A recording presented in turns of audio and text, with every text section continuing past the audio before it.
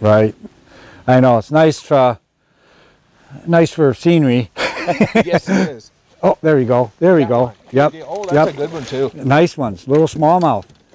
All right. What a way to start. Well, he just decided to just go right in there. All right, Dwayne. So, well, we know that this one wasn't affected by the cold front. Oh. All right.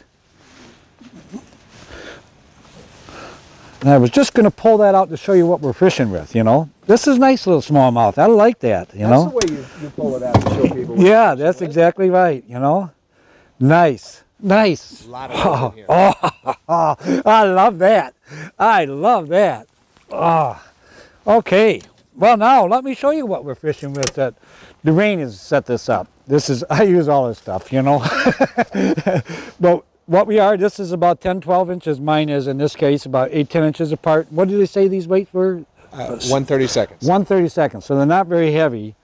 And a little tube jig, and I kind of picked out of his box this little color, you know, to move it along. But yeah, that's all there is to it. So we get twice the chance. Yes. You know, which I think makes a difference.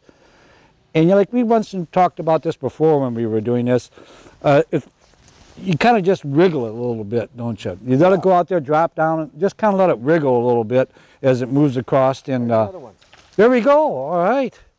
All right. Let me get the net. Oh, that's a lot of fun when it comes. Oh, yeah. That's the thing about smallmouth, isn't it? Oop. Oh, my fault, probably, Dwaine. That was that quick release, Mike. Yeah. Oh, shoot. Well, that's a good sign. We're hitting them pretty quickly here. All right. They're not hitting hard, but they're... Boy, yeah. You really got to be careful.